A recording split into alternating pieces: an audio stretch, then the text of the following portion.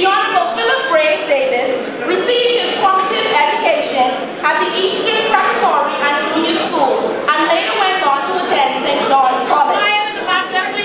In 1969, Brave Davis began his journey to become a lawyer and has maintained this accomplishment ever since.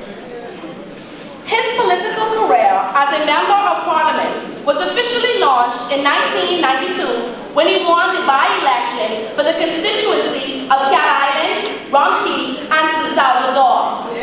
Phillip Brave Davis currently holds the seat today. I can stand all night and ramble on and on about the past achievements and all of his accolades, but that's not why we're here this evening. We are not here to celebrate the past, but we are here to support him and going forward to do his endeavor best into the future. It is time for change. He is here to make a change. He understands our struggles in education, in immigration, national security, healthcare, everything, and he has a progressive plan to lead us onward. Phillip Brave Davis loves this party, and he loves the foundation of this party. What this party stands for, has done, is doing, and will continue to achieve.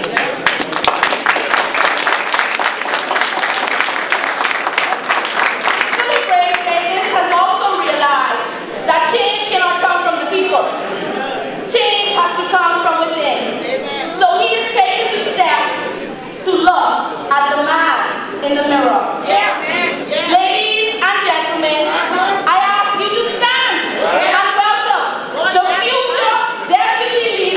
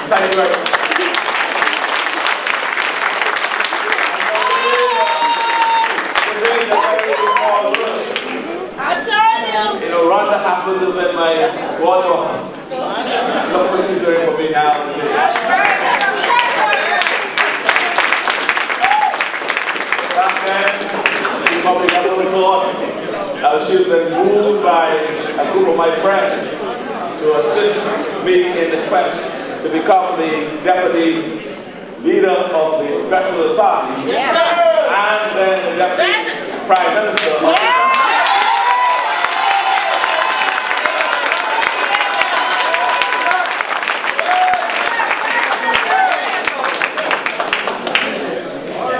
Our country is headed in the wrong direction, and it must change its course.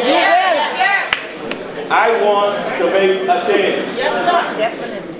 My party officers, stalwart councillors,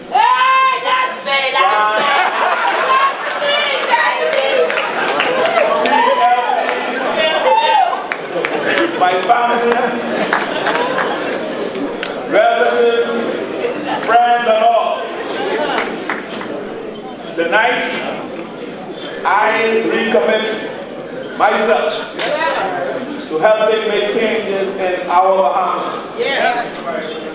There was an American physician, James Gordon, who once famously said, "It is not some people that have willpower, and some don't. It is that some people are ready to change and others are not." Are you ready to change?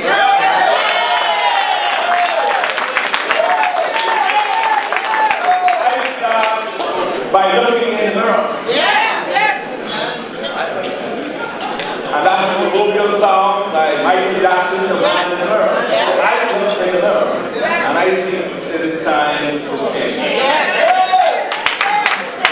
By your presence here tonight, I'm assured that many of you are ready to join the quest to change the Bahamas. Let me just say that I'm humbled by the support, well wishes, and words of encouragement received today. I wish to thank the many of my close friends, family members, political colleagues, and supporters who have come together to organize and sponsor this event.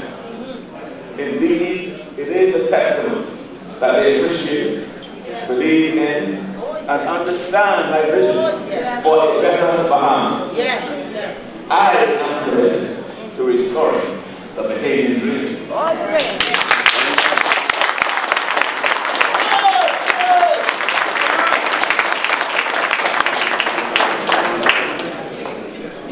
Some say it is a new dream, but I say really it is a part and parcel of the dream that many of you and I had in our time. A dream which seems to have gone astray. A dream in a time when it took a community to raise a child, when we were our brothers and sisters. A time when a child was educated, fed, disciplined, and loved by people in the community. A time when neighbors knew each other by name and looked out for each other. Thank you very much. A time when thief was not an acceptable national trade item. A time when it didn't matter what time we were on the road and where we were going.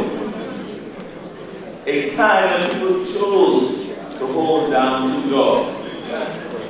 A time when one could sleep at night without having to worry about being robbed or hurt by criminals. A time when young people proudly joined scouts, brownies, pathfinders, boys brigades, and others, and not gangs.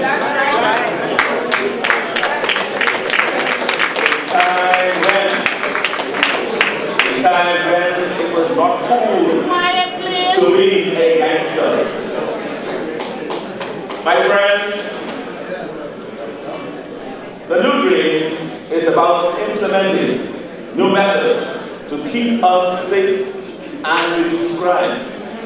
Looking for new areas to create employment, including in recycling, solar, and wind energy.